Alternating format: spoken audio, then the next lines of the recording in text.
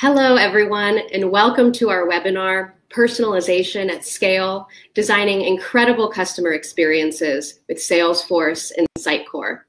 My name is Taylor Price, and I lead product marketing and go-to-market for Blue Wolf, an IBM company.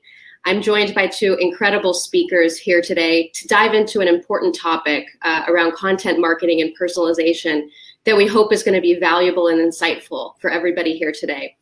So without further ado, I'd love to introduce my colleague here at Blue Wolf, Ryan McCambridge, who is our Global Director of Digital Engagement. He also leads our Marketing Cloud and Marketing Services practice at Blue Wolf. And then from the Sitecore family, we're very pleased to have Mike Shaw, Platform Product Marketing Manager. So before we dive into the content, I'm just going to give a quick little overview of the agenda of our discussion here today. So first off, we're going to give a little bit of background into the Blue Wolf and Sitecore partnership and really what that means. Then we're going to talk about some of the challenges that organizations are facing today around personalization in the midst of this exponential growth of new channels and the new channels that are popping up all the time. We're then going to talk a little bit about how to start thinking about data and making data actionable, which is really the first step in any content marketing, content personalization strategy. We'll talk a little bit about creating more efficient content management strategies and designing a process around personalization. And then we'll finish off with a discussion around integrating your different marketing systems to support your content marketing strategy, specifically talking about how Salesforce and Sitecore work together. And then, of course, we'll finish up with a Q&A. Please, as we progress through the webinar, type your questions into the chat. Any questions that we are not able to answer during this webinar, we will send out responses via email after the fact. So don't fret, your questions will be answered. So first, let's dive into a little discussion around the partnership, the Blue Wolf and Sitecore partnership. So for anyone here that might not know about Blue Wolf is a global Salesforce consultancy that sits inside of IBM, and specifically inside of IBM iX, which is one of the world's leading digital agencies. So earlier this year, IBM iX and Sitecore announced a new strategic partnership. And this is really bringing together the full depth and breadth of IBM iX's capabilities, which includes Blue Wolf's Salesforce expertise to deploy really innovative and integrated solutions on the Sitecore platform. So very exciting stuff. And Sitecore and Salesforce, of course, also have a strategic alliance and have for some time. And our speakers are going to be diving more into that and what that means and what that looks like on this webinar. So we're going to dive into content. I am so pleased again to introduce our fabulous speakers, Ryan and Mike. Please take it away. Thank you, Taylor. And Mike, welcome. Thanks for taking the time to chat with us today about this topic that I think is on the forefront of a lot of people's minds. And I want to start with this slide because, you know, what this slide it really articulates what a time to be alive as a marketer, right? Look at all these fun, exciting channels that the consumers are engaging in and all this new tech that is coming to the marketplace, whether that's voice or chat or Internet of Things, technology, mobile. Of course, we're all on our mobile devices, but what a time to be alive as a marketer, right? How do I get to my consumer in those devices? And guess what? They don't give us a break, Mike. They expect us to be there as soon as these things hit the market. That's for sure. That's for sure. And the thing that's crazy about these new channels is they're more and more intimate, right, Mike? I mean, would you agree with that? Like the more and more that you get into these things, the more and more personal they become.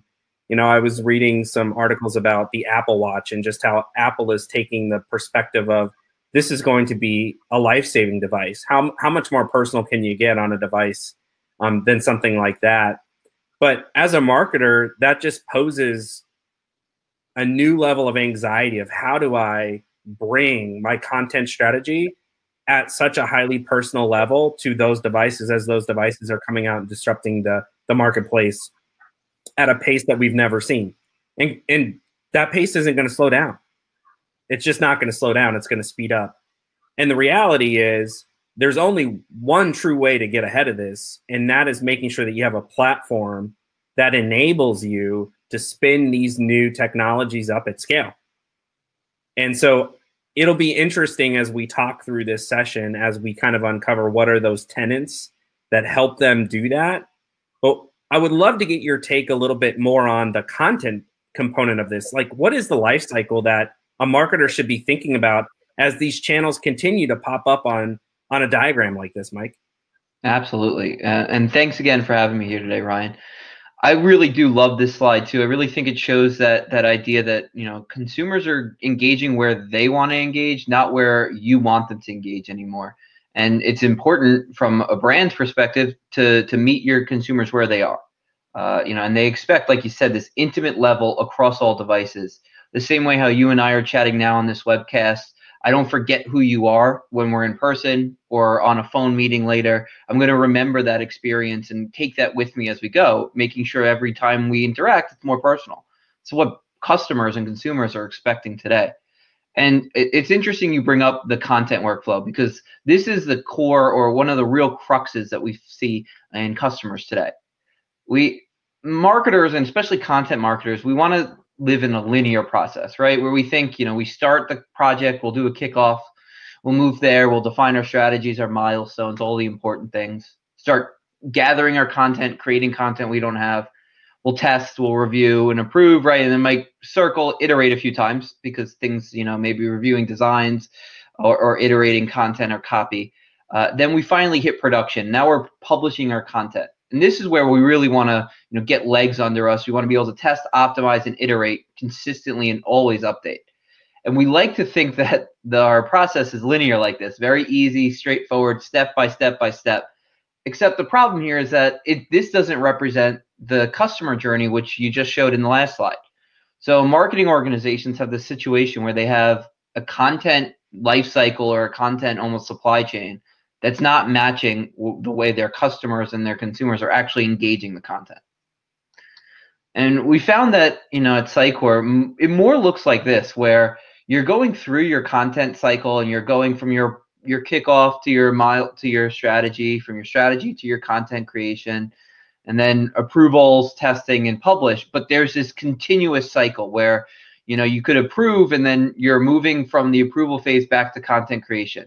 And then there's this strong connection between your testing and optimizing to your creating and curating new content, creating this almost cyclical process of just content optimization and intelligence. And this is the process that winning organizations are doing today. So marketing organizations that lack the adoptions of any of this kind of almost intelligent content processes result in a really poor personalization and a siloed or disjointed system process, where they're not using a core MarTech stack, a core tech stack that allows them to actually execute against their strategies. And this is a huge roadblock that I see customers hit today. I'm assuming, Ryan, you probably see the similar things in your Blue Wolf side as well.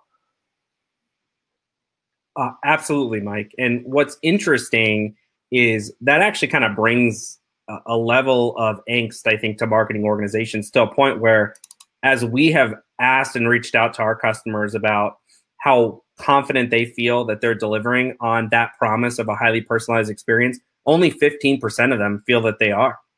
And that really kind of feels staggering to me. But does that shock you at all, that only 15% of marketers feel like that they're delivering at that level, Mike? No, I don't think so. Like when you take into account, right, the number of channels you showed on that first slide, the number of personas across those channels, and then the limitations they face first in people, process, and organization before they get even into, you know, their MarTech stack, it's not really a surprise that 15% of them are confident, because there's more that I don't know than I do know when it comes to getting it right. So it's really that process. We're going to talk about it now going forward, but it's putting together that process to overcome this lack of confidence they have in the organization. That's for sure the issue. And what's interesting is, you know, we're talking about this from a personalization standpoint. So let's just say you're hitting some of those spokes on that hub, but it's not a consistent personalized experience across all those spokes. That's really what the consumer expects. What I see on my iPad, I'm seeing on the website. What I'm seeing on the website, I'm seeing in my app. So how do you get there? And it really kind of comes down to two key tenets. One is data, and the other is content. And what's interesting is I think a lot of us understand the data problem. We understand that we have to understand who our consumers are in order to be able to reach them in the way that we want to reach them. But in a lot of ways, we struggle to be able to do that. And why? It's because we have a MarTech architecture that typically looks like this. You have your consumer who you're engaging in all these channels at the top.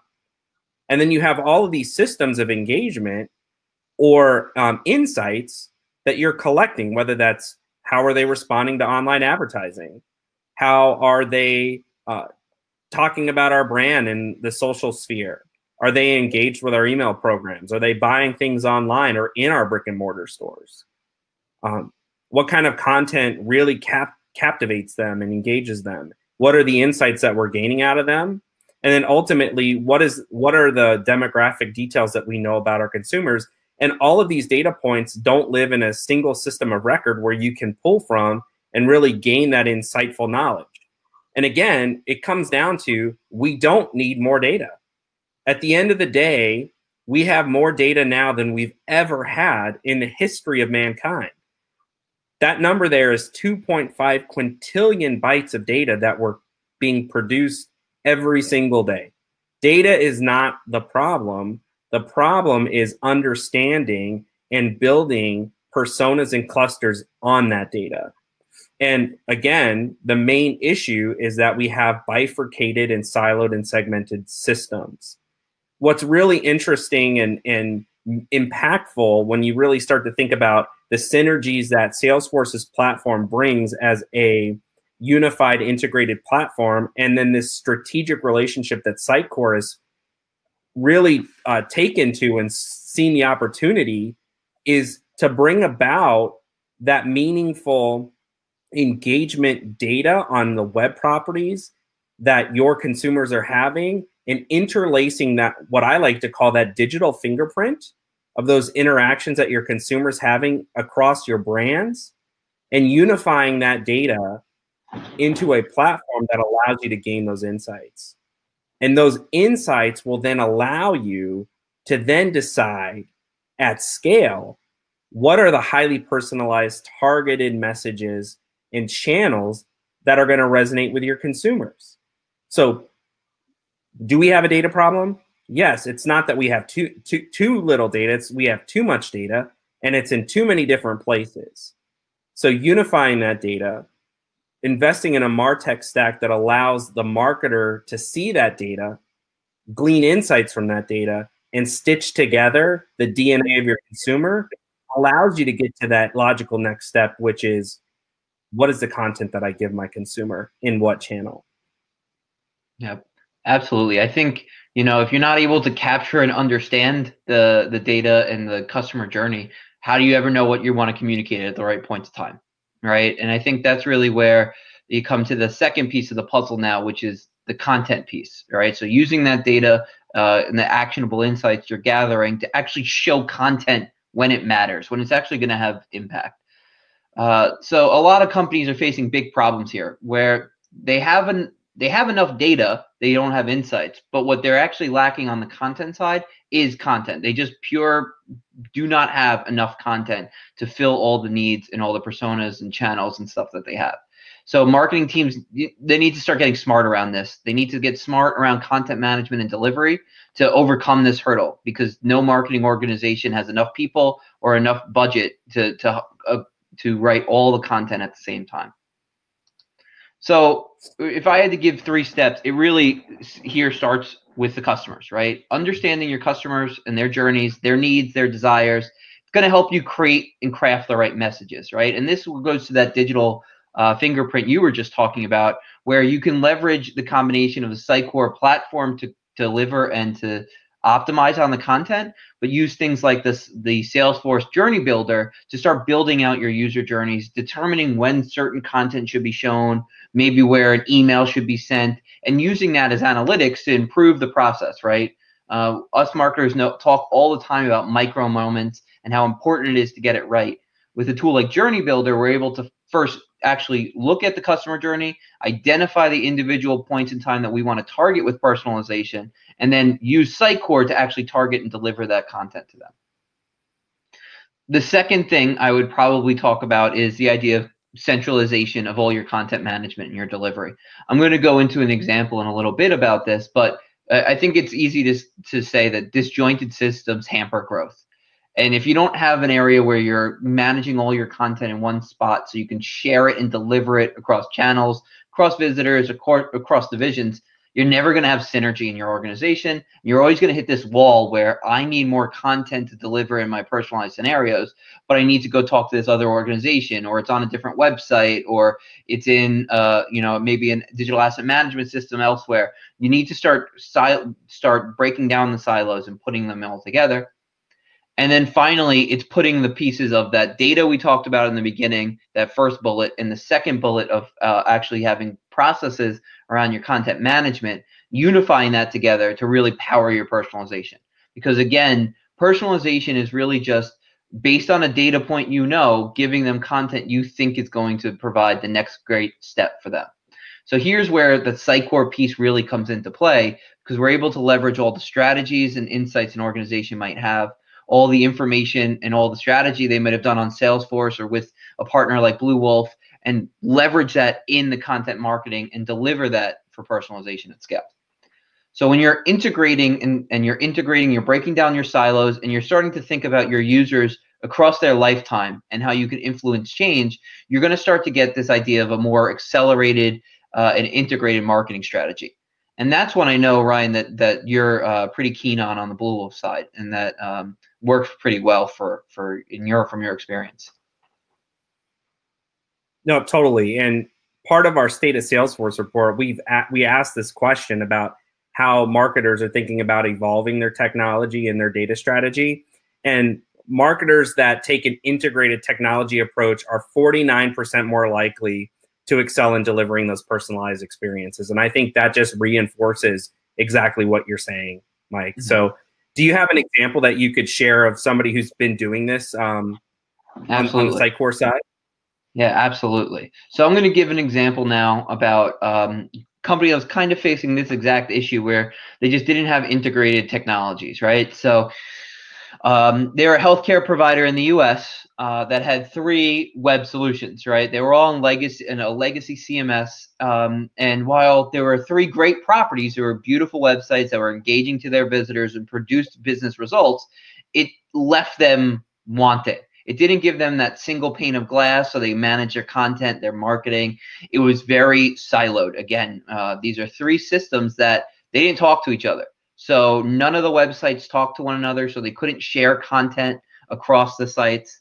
If I engaged on the site on the left, site 1, and then I went to site 2, my visit started completely from scratch. The website completely forgot about me. So they weren't able to share their presentation, their content. So their own marketing organization suffered from lack of efficiencies. Then in terms of value add, they weren't able to stitch together the user journey between the sites. So just pure efficiencies in sharing content, and then knowing that if you had encountered or engaged with me on one site, I can personalize your experience on another, provides a lot of initial synergy for that organization. So with this in mind, with this issue in mind here, what they did was first centralize on Sitecore, right? So they took all their 3 web properties and migrated them all to Sitecore. So here, right, so it's a central location for all of their digital experiences. The delivery and optimization of the digital experience and the content there was hosted and managed through Sitecore. So that means now they're sharing content and presentation. So what's working on one site can easily be used to work on another. One persona could be used to work on a different persona. They're able to gain some synergy and efficiencies across their organization that way. And then additionally, the customer data is shared between all the instances, so that where you were talking before about cohesive and consistent experiences from one device to another, from one web property to another. They're able to start stitching that together. So there gains a lot of super efficiencies. And this is just digital. Where this really takes it up another notch is that they already had Salesforce in-house. So they took Sitecore and they connected it with Salesforce. And by doing this, they have efficiency through sharing their marketing assets, so that the assets that are shown on an email that might be automated through Salesforce, or the content that goes out through an SMS message through Salesforce, is the same kind of content that they'll see on the landing pages of the website. It's cohesive and consistent across every single customer touch point. So, which is just allows for a really great scale and, you know, lack of cognitive dissonance, which we know affects conversion rates. Then when you talk through optimization of personalized communications, this is where they really see efficiencies. So messages are coming out of Salesforce on the left, and they're going into the customer. And then from that point, they're getting personalized message to the individual right out of what's coming into Salesforce. Then that email is then driving them to a consistent user experience on Sitecore.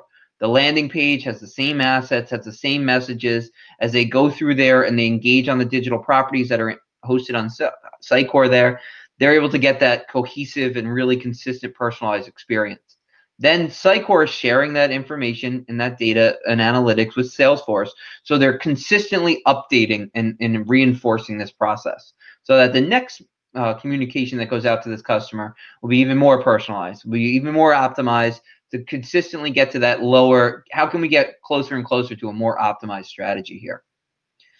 So this really represents what the capabilities are. And I wanted to put this slide here because you'll see here that you take the Sitecore's content management solution and you take the content, the images, and the customer data, and through our Connect API, we're sharing that data with Salesforce. And then Salesforce is sharing their web analytics, social media data, and mobile outreach right into Sitecore. So you're really gaining the best of both efficiencies here, and there's no more data silos between assets that might be in Salesforce and then landing pages that might be created on Sitecore. So it really gives you that next great step. And I know from a Blue Wolf perspective as well, there's a sense of this personalization maturity, right? We're not all gonna be at this part of like we're doing the best personalization across all our channels at the right from the onset. So this customer is a great example of one that started the process. So now they're starting in this process of putting together the pieces to do a full-blown personalization program now that they have all their data in the right spots. And I know this is something that's pretty big on you as well, right, Ryan? I know personalization maturity is something you deal with a lot consulting with customers. It is. And just before I transition over to a tool that we want to show you guys today about how to manage and measure your level of maturity, I just love this story that you just told, Mike. I think we all can kind of think about the healthcare systems that we live in today, and you go on websites and you might be looking, hey, you're expecting, right? And so you're looking at websites for OB care, or you're going into then pediatrics because you need to get a pediatrician, or whether it's family medicine. And it's such a disconnected experience. I just think this is such a huge opportunity to really disrupt a pretty bifurcated industry. And this is super exciting. So thanks for sharing that. Like you said, we have this digital maturity curve that we love to give to our customers as we start these conversations, because a lot of our customers are like, quite honestly, I don't even know where I'm at on a barometer as far as our organization versus others. Well, the first thing I would tell you is the only organization you need to be measuring yourself against is yourself. That doesn't mean that the competition isn't out there and they're not trying to push up this maturity curve, but you need to not boil the ocean. You need to say, hey, what is manageable for our organization? Where does our organization truly sit? And have that realistic conversation internally to say, how do we understand where we are so that we can achieve our goals going forward? But what I will tell you as you look at this maturity curve, most of the customers that we're talking to are in that gray area, the automated and integrated area.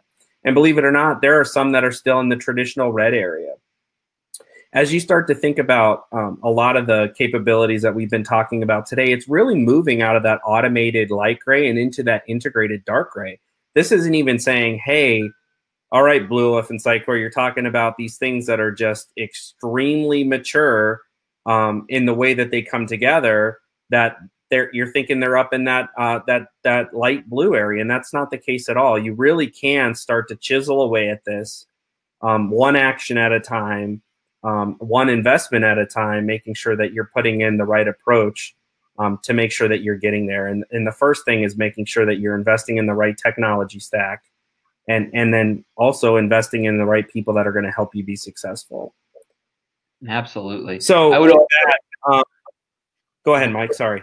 Oh, I was just gonna with that slide. I think that's a great. I think your point there of most customers. Most companies that I engage with today, they are really in that gray state. I think where the market is seeing the realization that these marketing strategies are impactful, they're relevant, they're going to work.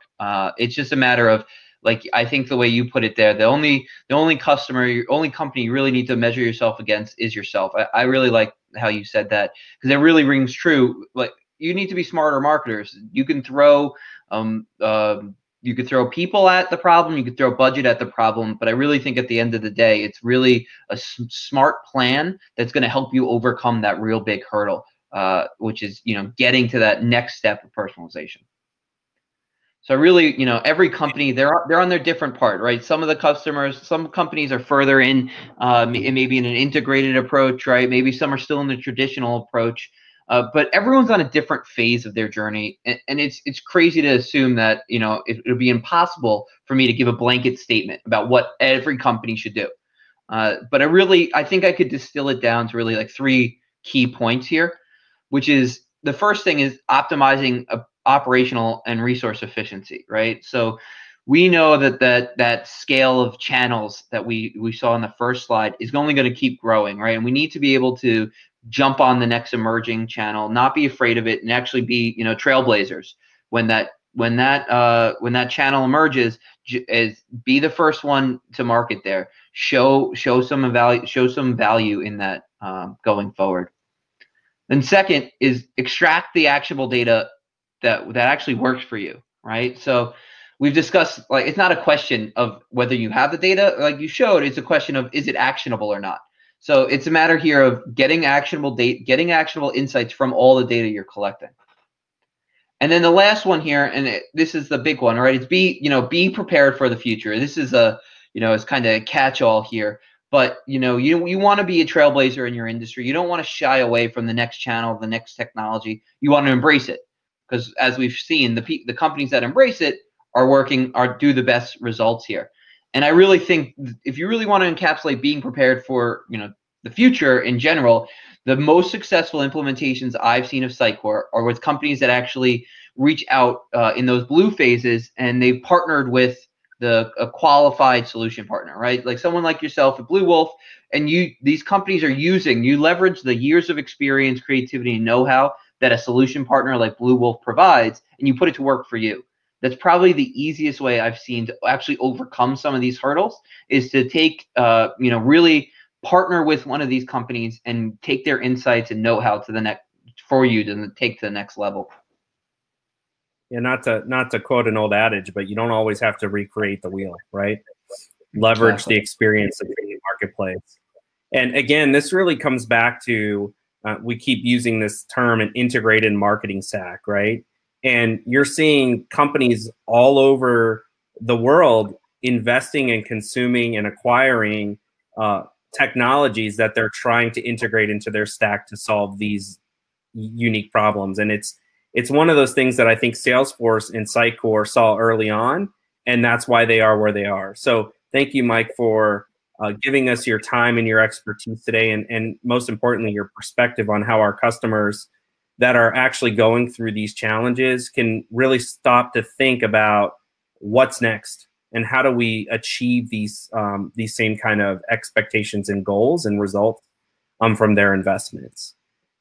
With that being said, I do want to highlight that every year Blue Wolf puts out a State of Salesforce report. And this is a thorough research-based document, or really it's a publication that takes over 2,500 Salesforce customers and asks them how they're using Salesforce and Salesforce integration partners like Sitecore and understanding what are the trends that they're seeing in the clouds that they're investing in. Where are they looking to spend budget? Where do they see the next big trend coming out of? What things should other customers who are using Salesforce should be thinking about as they're continuing to make bigger and bigger investments into this platform that is the Salesforce ecosystem. So if you're interested, I highly encourage you to download a copy of the report. You can get it at bluewolf.com/SOSF. And with that, Taylor, we welcome you back. I know that you said there might be some questions here at the end for Mike and myself, so would love to answer some of those. Thank you, guys. That was incredibly insightful conversation, and we really appreciate you both taking the time today. So we've had a bunch of questions come in. As I mentioned, we'll see how many we can get through today, probably 3 to 4 before our time's up, and then we will be responding to each and every question after the webinar. Okay, first question. So you guys talked about unifying and defining a single source of truth for customer data. What are some best practices in deciding which system should be that source of truth? Great question. I'll take that one, Taylor. So as we start to think about this from a viewpoint and a lens of Salesforce, we really recommend that that Service Cloud console be that single pane of glass that you understand and know your customer in. And there's a couple of reasons for that. Number one, it's a nice UI that brings together all of those data points. 2, Salesforce was designed with integrations in mind, knowing that you are going to bring other systems, whether that's point of sale, ERP, or it could be like a Sitecore integration, and integrating and relating that data together in a way that's easy to view and easy to action in that console. So from our perspective, Service Cloud really should be that brain. It's the hub. And then all of the other areas of engagement that you're experiencing with your customers are those spokes that go around that hub. Mm-hmm. Got it. Thank you, Ryan. So next question. Marketers understand the value of personalization, but marketing isn't the only team that's making technology decisions. So should we be pushing IT for closer alignment so that our team's needs are heard? What do you recommend? I'll grab that one. Absolutely. I think, you know, the old the saying of the CIO and the CMO don't get along. I think that's that needs to change. If it hasn't changed in the organization, it should be, you know, one of the first things you do. I find that the companies that do the best personalization practices or programs are the ones that really, you know, they buy into the spirit. They take it from a people, process, and organization top down. So marketing and IT has to work together. You know, as a marketer myself and stuff, it's our responsibility to provide really good business requirements, provide that to our technologists on the other side of the house. And we need to start working way more collaboratively than we have in the past, for sure. Great. No, thank you. This next question here, I know is a question a lot of people are struggling with. We got a few questions related to this topic. So with new channels popping up all the time, like you guys showed on that first slide, how do we make smarter decisions about where we're investing so that we're not just chasing all these new channels that may get a lot of attention, but aren't actually paying off over time? I think that's a great question, right? And again, I think it comes back to this recurring theme of this webinar, and that is creating an integrated MarTech stack that can actually adapt to those new technologies as they come out. If you start to look at a lot of these new technologies that are out there, they all come with open APIs. So what system is going to allow you to integrate, again, that data strategy that we were talking about with the content strategy in an open way? And so as we stop to think about Journey Builder, that orchestration tool that stitches those things together, Salesforce really becomes that system of engagement that really allows you to stop having to think about, how do I integrate a whole new channel into my stack, instead of saying, hey, you know what, we can develop and be very agile into integrating into those open APIs and already deploying our content that we have in our systems to those channels, whether or not those channels are going to become, let's say, main stakes channels for people for source of engagement. But what does it allow you to do? It allows you to be the forefront and the forerunner into those channels to say, hey, you know what, at least my brand is trying and doing something different and getting there faster than anybody else, regardless of the payout. Absolutely. Thank you. Okay, let's get in. I think we have time for one more question here. What is the most common mistake that you see marketers making when they're developing a personalization strategy? I think I'll grab that one too. This is a good one. I think, we showed that personalization maturity model before, and we talked about how a lot of companies are still in the red. I mean, most 15% of marketers feel confident with personalization. I'd probably, very little are actually doing personalization, and I think the process has to start with people and your people, process, and success first, right? So I find that the companies that do really good job at personalization are the companies that approach it in a proper manner. So they identify who on their team is going to is responsible for personalization. What customers are they going to talk to? In what way? How are they going to learn from it? And then finally, the big thing here: what does success look like? Is success lowering the amount of calls to the phone bank through relevant information on the website? Is success ROI? What is success of that personalization tactic? And how can you put that in a quantifiable way? And most organizations fall short because they feel they're doing personalization in a vacuum. I'm doing tactics and I don't know if it's valuable, worth it or not. And if you don't put the people, the process, and your success or your goals first, the technology isn't going to help. One thing I'll just add to that real quick, Taylor, is you need to stop and think, do we have the right roles? The modern marketing organization is transforming, and traditional marketing roles are evolving. So you have roles like audience development and personalization development, roles that you've never heard of in the past. So it's really exciting to see the marketing landscape changing and the new opportunities for our customers to really become bleeding edge in the industry. So that's why I love my job every day. It's just different and towards us. So thank you again, Mike, for all the insight today. It's a real pleasure doing this with you. And Taylor, thanks for being a stellar MC. Yeah, thanks for having me. Thank you guys. Thank you guys so much for being here. I know that I hope that everyone here on the call today got something insightful and helpful out of this discussion. Just closing off here, if you want to learn more about Blue Wolf or about Sitecore, please visit our websites. We can help guide you to the right place there, and you can talk to experts, learn more about what we do, learn more about the technology. And yeah, we're just excited to see this partnership continue to grow and all the exciting things to come ahead for our marketers. Thanks, everyone.